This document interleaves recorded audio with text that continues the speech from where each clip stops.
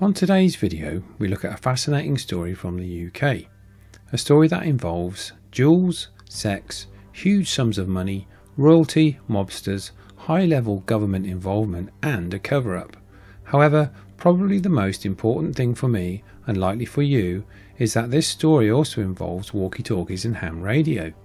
It's a great example of how the hobby and the radios can be used for both bad and for good.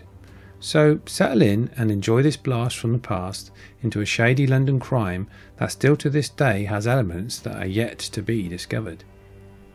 In 1970, a photographer living in North London called Anthony Gavin came up with a plan that up until this point in time had only been envisaged in a single fictional book.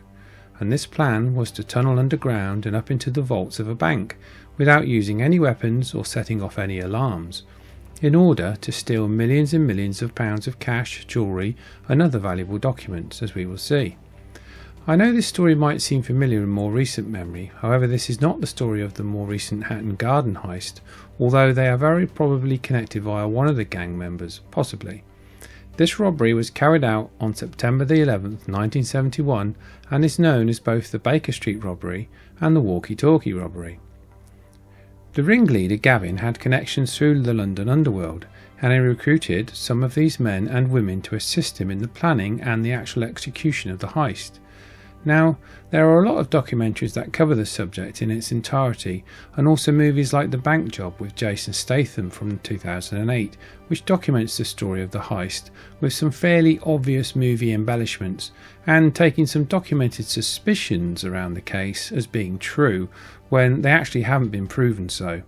However, it's a fun movie all the same, even though they are pictured using Pi 5000 radios, which didn't officially come out until almost 10 years later. The raid was planned so that a gang member would rent a premises as close to the bank as possible, and they would dig a tunnel underground and tunnel under the buildings and up through the floor of the vault.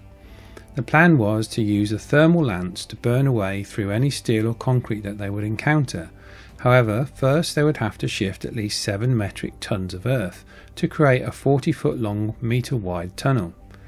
The gang had an inside contact working in the bank, who had told them that because local construction work had been setting the alarm off in the bank, they would periodically switch off the alarms when construction was taking place. This was the cue for the gang to move in to the rented premises and start digging. As you can imagine, this was a feat that took some time. In fact, months, mostly working at weekends, and during this period the gang used AM/CB walkie-talkies to communicate from underground in the tunnel to the basement of the store and up to a lookout who was stationed on the top of a pub over the road. The gang were possibly using radios such as these ones. Working on the assumption that the gang members were probably not radio hams or radio enthusiasts, it's very likely that they had hold of the most powerful AM radios that they could get at the time. No images have surfaced of the actual radios that the gang used, but they were apparently left behind at the scene. It is very possible that the gang also had use of and were monitoring the police radios as well, as this was well before the days of encrypted radio signals.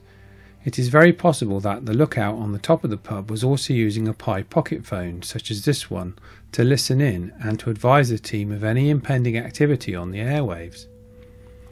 It was the volume of this radio traffic over the months of digging that alerted one young man who was living quite close to the scene, who stumbled onto chat one evening whilst trying to nod off to his sleep in his apartment.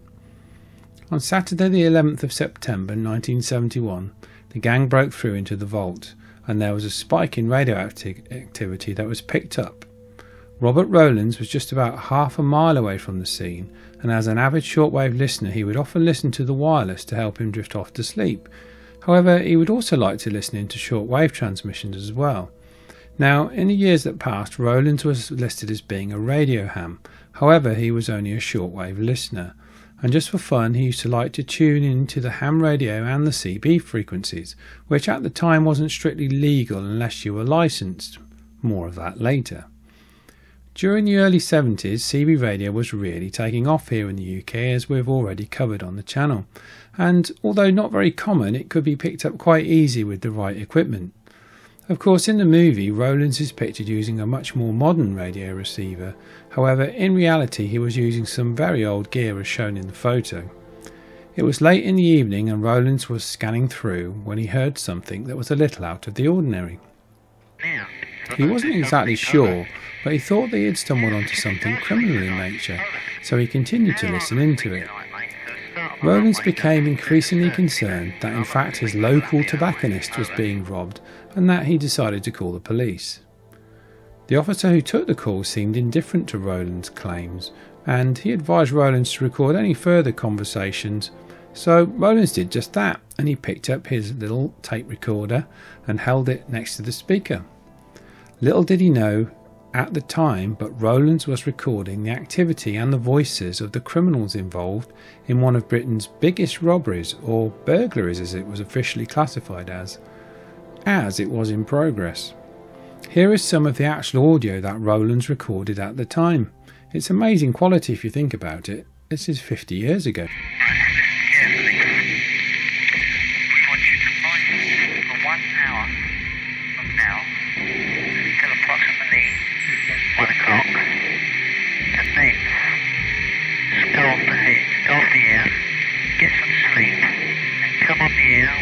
Radios at 8 o'clock in the morning.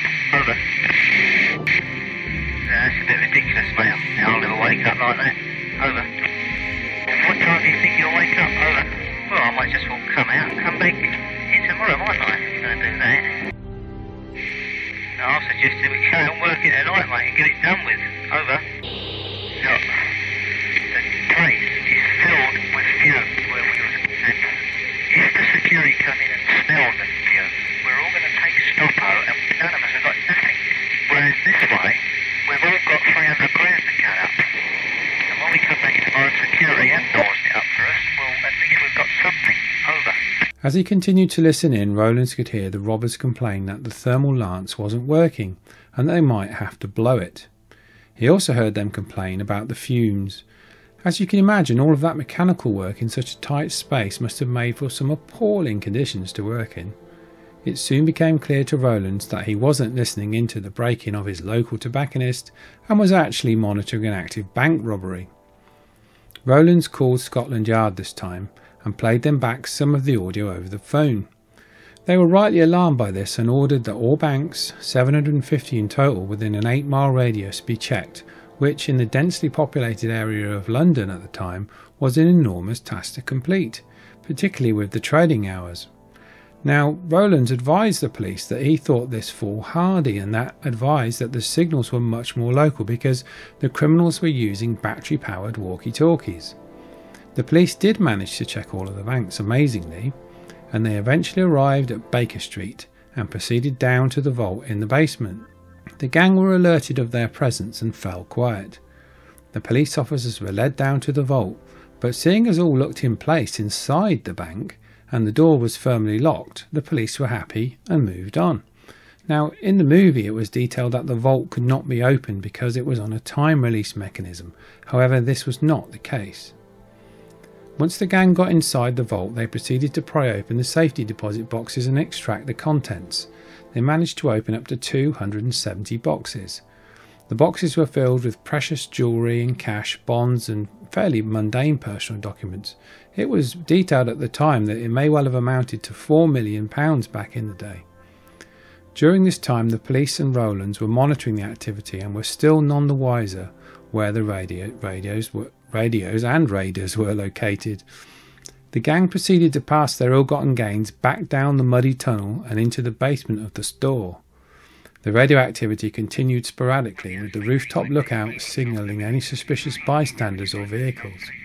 But alas, Rowlands and the police did not have sufficient evidence to pinpoint the actual location of the gang. The last activity that Rowlands heard on the radio was a gang member putting out a call to change channel.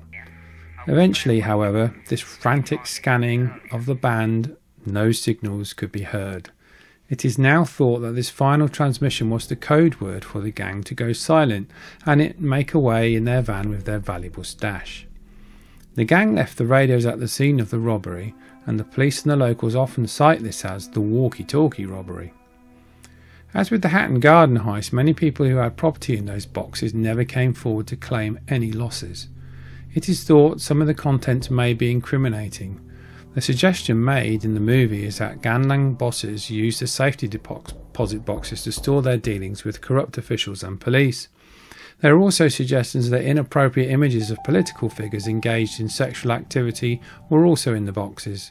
However, it is also claimed that the heist was partly an inside job by MI5 to exhume compromising photographs of the Queen of England's sister, Princess Margaret, engaging possibly sexually with a known London actor/mobster called John Bindon, and that the government were being bribed into them being disclosed by their owner, a Trinidadian radical called Michael X, who held a deposit box in the vault. This speculation was heightened because people couldn't understand why the police would ignore the shortwave listener Roland, who told them specifically this must be taking place within just a few miles. The suspicion being that the gang would be rewarded with a free pass if they turned in the photos to MI5, and the gang would be able to get away with their ill-gotten gains. This is of course just pure conjecture, and the gang were eventually captured and served up to 12 years inside for the robbery.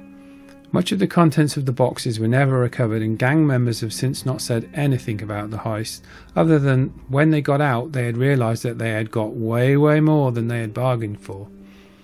In a rather cruel twist to the story, the helpful shortwave listener Rowlands, who had uncovered the heist and documented it very well on his tape player, found himself sat down being grilled by Scotland Yard on his unlicensed use of his receiver to listen into and rebroadcast the CB transmissions. Only in the UK could this happen, eh? However, all charges were dropped, as it would have given to some rather bad publicity for the force under the circumstances, and in fact shortly after the case, Lloyds Bank sent Rowlands a cheque for £2,500, which is about £35,000 in today's money, as a thank you.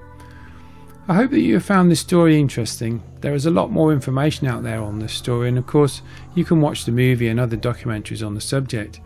It's a great case for and against our hobby, in a way.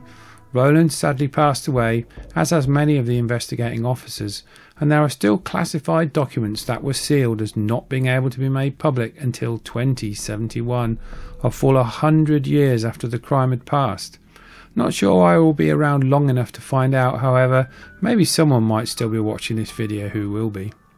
Anyway, who knows, and please keep scanning and listening in. You just don't know what you might tune into next. Until next time, 73.